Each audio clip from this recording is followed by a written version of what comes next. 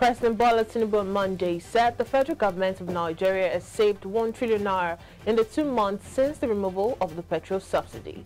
Tinubu, in a nationwide broadcast, said these monies, which would have been otherwise squandered by those he called smugglers and fraudsters, will now be channeled into intervention programs targeting families across the nation.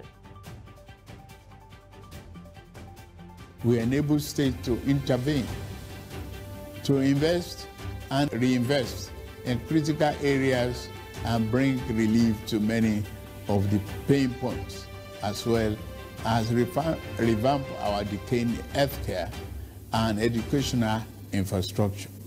The fund will also bring improvement to President Bola Tinubu, while briefing Nigerians on the current economic challenges in the country, said over 2 months, the government have saved over 1 trillion naira that would have been squandered on productive fuel subsidy, which only benefited smugglers and fraudsters.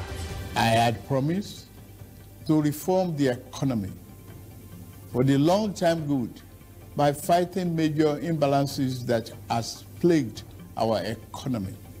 Ending the subsidy and the preferential exchange rate system were key to this fight. This fight is to define the fate and future of our nation. Much is imbalance.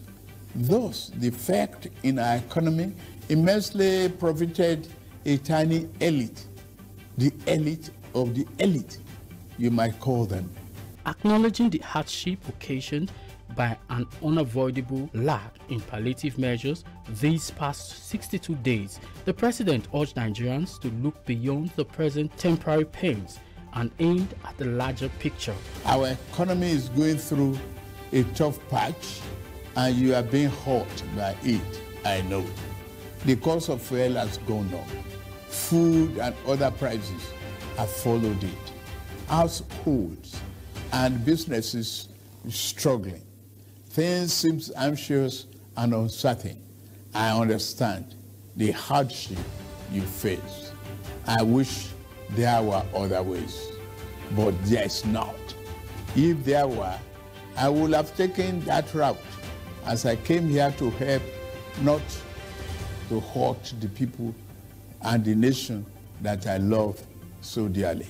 The president also promised to get the nation out of economic turbulence through the measure his administration has taken so far. I, Boji Hoya, reporting for iBrandTV News.